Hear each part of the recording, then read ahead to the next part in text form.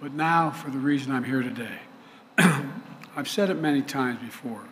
When I started saying it 30 years ago, I got criticized occasionally for saying it.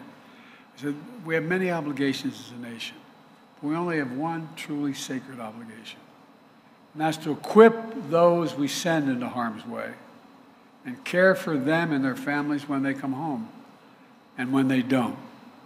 1 year ago today, we met that sacred obligation when I signed, after fighting so damn hard for the PACT Act, to sign it into law.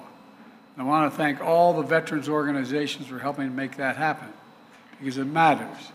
The PACT Act is one of the most significant laws ever signed to help veterans exposed to toxic materials and help their families recover, as well as receive compensation. You remember what we mean by burn pits. You know, when we first started using the phrase burn pits, people kind of looked at us.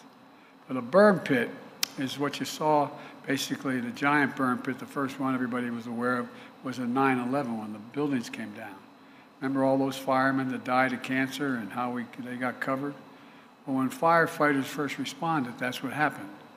Now, the burn pits in Iraq, where we're talking about, and in other countries, Afghanistan, even in parts of throughout the Middle East, they're the size of football fields, up to 100 yards long, 20 yards to 30 yards wide, and 8 to 10 feet deep.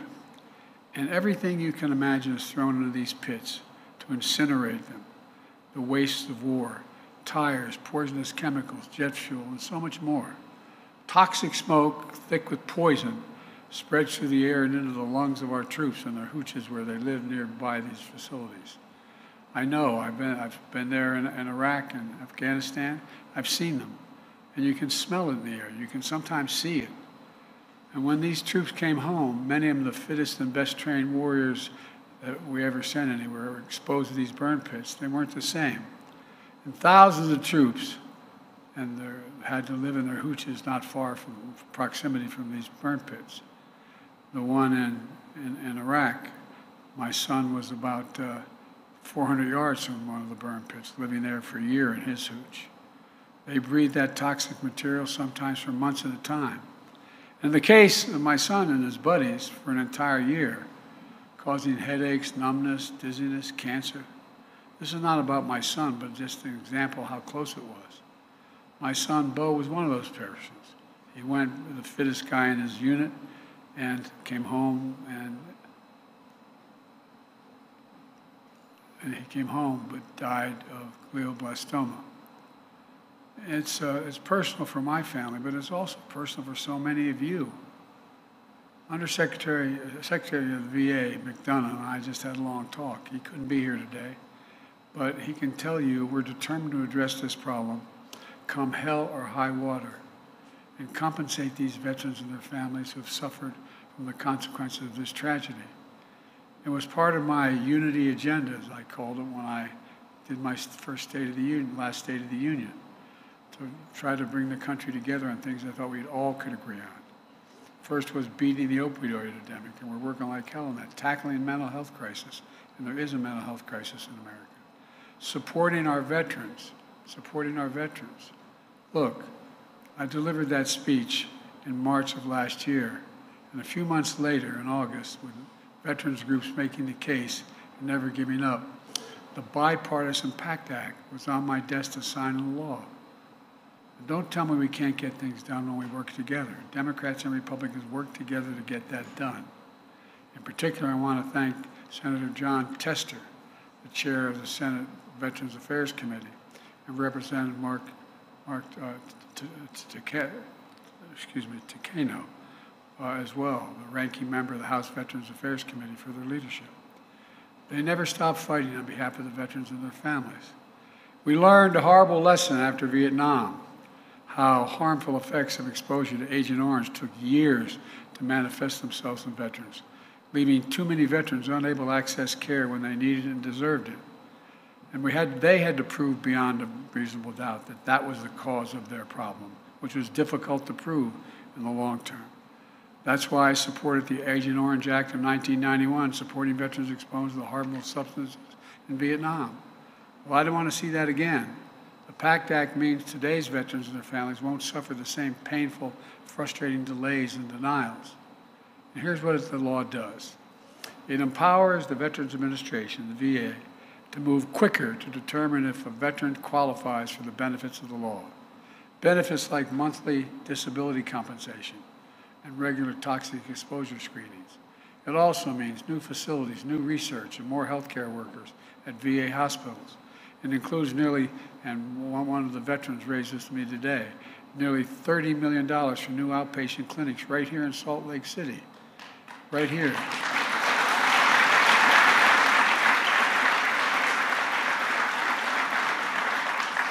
And for families who have suffered the ultimate loss, it means potential access to life insurance, tuition benefits for their surviving family members, home loan assistance, and monthly stipends, which cannot replace one of the breadwinners in their home, but it sure in hell can help.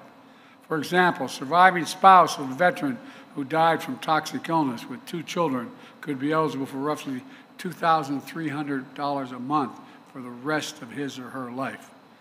I'm proud to announce that over 340,000 veteran survivors are already benefiting the law just 1 year after it was signed, including over 2,000 veterans here in Utah. Veterans are getting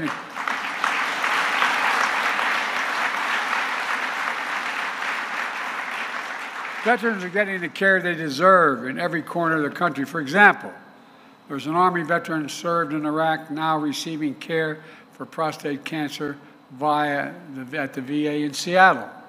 He heard about the PACT Act and he applied for benefits the day I signed the law. Because he's already a VA patient, he didn't need to submit medical records or get separate exams. His application was approved. He's now received retroactive payments from the date the law was signed. Another Army veteran, now in New Hampshire National Guard with multiple deployments to Iraq and Kuwait, learned that he had that a friend and a soldier she deployed with were diagnosed with breast cancer. Just in case, she decided to get toxic exposure screening free at all veterans enrolled in the VA healthcare. She too was diagnosed with breast cancer. They caught the cancer early and she's currently being treated for it. And she's being granted 100% service-connected eligibility under the PACT Act, tripling her monthly payment benefits. For folks, it matters. This matters. Folks, we have a moral obligation. This goes beyond the financial. We have a moral obligation to respond to this. And I'm here today to spread the word so every veteran or surviving family member knows how to access benefits of this law. Because these conditions have already taken such a toll on so many veterans and their families, I directed the Department of Veterans Affairs to treat all 23 presumptive conditions in this law as applicable immediately, like chronic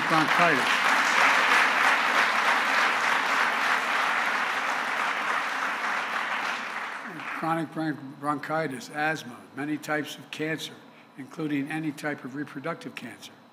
And something we've been fighting for a long time. Vietnam-era veterans are entitled to compensation for hypertension. This is now the law. And let me give you an example of why it matters. The widow of a 28-year Army veteran in Connecticut applied for survivor benefits after her husband died from gastrointestinal cancer. That was before the PACT Act was passed, and her claim was denied. In April of this year, she learned about the PACT Act and reapplied. 1 month later, because of her husband's cancer, she's now presumed to be a service-connected under the PACT Act she claimed was approved. Now she's eligible for survivor's compensation for her son and further his education and the GI Bill. I'm urging veterans from those decades of war in Vietnam and Iraq, Afghanistan, to enroll in the VA health care, to get screened for toxic exposure, and to promptly file your claim. And for those watching this at home, visit va.gov/PACT, P-A-C-T. va.gov, I want to say it again, va.gov/PACT. File a claim or apply for VA health care now, or go to your local VA hospital and reach out to the Veteran Service Organization, like Disabled American Veterans, American Legion, Wounded Warriors Project, the Veterans of Foreign Wars, if you need additional assistance. There's no deadline to submit a claim, But if you want to be eligible to receive retroactive benefits for last year, you have to sign up by Monday. So apply today. The VA will move as quickly as possible to resolve your claim and get the benefits you deserve. We're also taking other important steps to help the nation's veterans and service members. We're helping connect veterans to registered apprentice programs so they can transfer the skills they learned in the military to good-paying jobs here at home now that we're having the largest building boom in 40 years. The VA is launching a Transition Assistance Grant Program for organizations that help veterans and their spouses find jobs when they leave the military. The unemployment rate for veterans has hit an all-time low. It is now at 2.8%. 2.8%.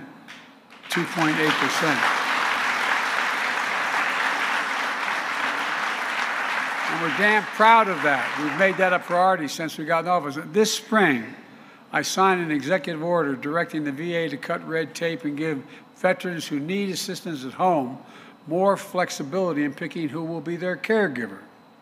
Earlier this summer, I went to North Carolina, and I signed an executive order at Fort Liberty. It's called the most comprehensive set of administrative actions in the history of this, and to support the economic security of military veterans, their spouses, caregivers, and survivors. Like making it easier for a military spouse to find a job in the federal government, expanding access to child care for military families. You know, when I first took office, I signed the American Rescue Plan, which invested $17 billion for veterans' health care, including mental health care and suicide prevention, to deal with the fact that more veterans have been and continue to die of suicide than in battle over the past 2 decades. More veterans die of suicide. And all the stories I heard in my home state, people would call up and looking for help. My husband, he needs help, and couldn't get through. I'll get back to you. 17 a day dying of suicide nationwide. 17 a day.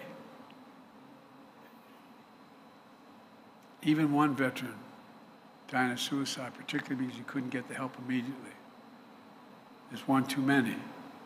The VA is doing everything it can to, including expanding mental health screening, increasing access to legal financial support, hiring more mental health professionals, which was one. Where's my commander that was here? One that you brought up. We're hiring more. We're hiring.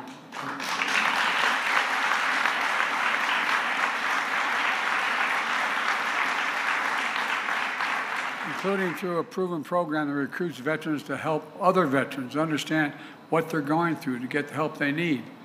I can notice, stop for another second. You know, one of the things about the military, you're taught to be tough, stand alone, do what you need to do. And it's awful hard when you're having problems and you think you have a mental health problem to ask for help. It's really hard. There's no difference between having a mental health problem and breaking your arm or your leg. No difference. And you should not be worried about asking for help any more than you would if you broke your leg. We have to make sure people know there's nothing to be ashamed of in seeking that help. You know, think about this. I don't know how many of my tens of thousands of miles I've traveled through war zones. I don't know anybody who would not wonder whether or not what these veterans have seen would cause post-traumatic stress. It's enormous. It's an enormous problem. They just need help to get through this. We're working to end veterans' homelessness as well. No one should be homeless in this country, especially not those who served it, period.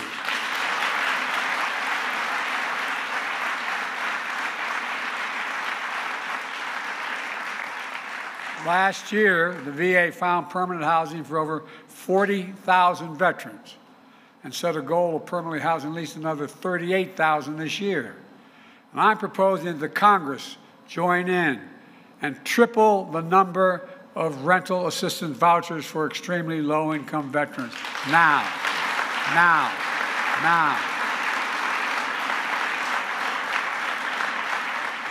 securing a bipartisan budget agreement earlier this summer and preventing an economic collapse, we stopped draconian cuts in veteran services. That agreement including dedicated funding for our veterans' health so that the health care of those who serve so bravely in this country won't be used as a bargaining chip going forward to try to get other things cut. The agreement also fully funds the PACT Act and expands nutrition benefits that will now be available to our veterans. After serving this nation, no veteran should go hungry. No veteran should go hungry.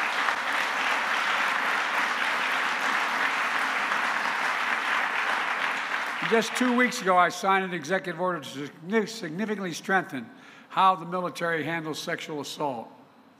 We're moving the authority for addressing sexual assault claims to specialized independent military unit outside the chain of command. That was a long time in coming, but it's a big deal.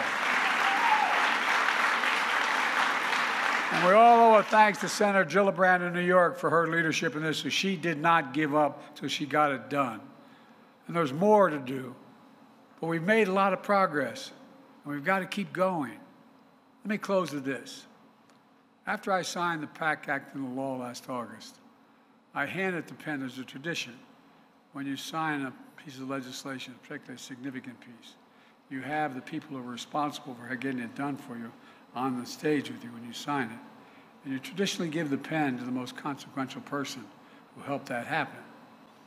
We got finished, and I signed the pen to the widow and daughter of Sergeant First Class Heath Robinson, a veteran for whom the bill was named. His widow was also my wife's guest at the State of the Union. A family that suffered the greatest of losses, but turned their pain into purpose. I handed the pen, not to the mother, but to Sergeant Robinson's little girl, a lovely little kid sitting next to me. And she looked at me, and she said, "Thank you for my daddy. Thank you for my daddy." I think she was talking for all of us.